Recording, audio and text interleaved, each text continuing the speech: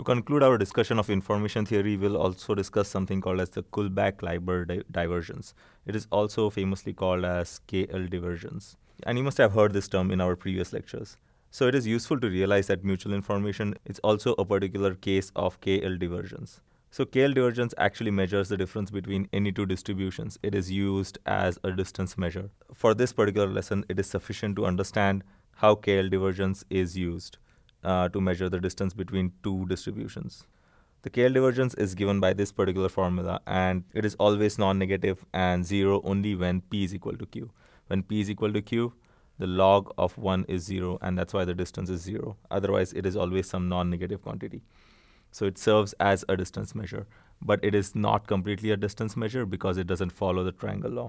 But then you should ask yourself why you need to know KL divergence or where it is used.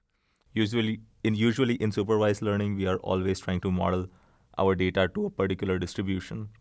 So in that case, one of our distributions can be a well-known distribution, and we can denote that as p of x, and then we can sample our data set to find out q of x. While doing that, we can use KL divergence as a substitute to the least square formula that we used for fitting.